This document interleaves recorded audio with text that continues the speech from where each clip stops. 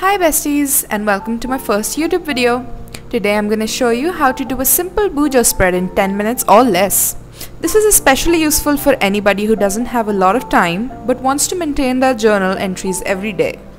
So you want to start layering or creating a border with washi tape of the color that you want the entire spread to be.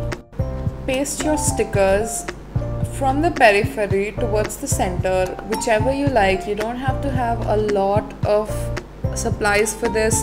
You just need some basic post-it notes and some stickers that kind of go with your color theme, and then you can doodle a little bit if you have the time. Of course, this is a video about a short bullet journal, so you want to keep the doodling as minimum as possible, but I would totally suggest that you doodle a little bit because it adds a kind of a very personal touch.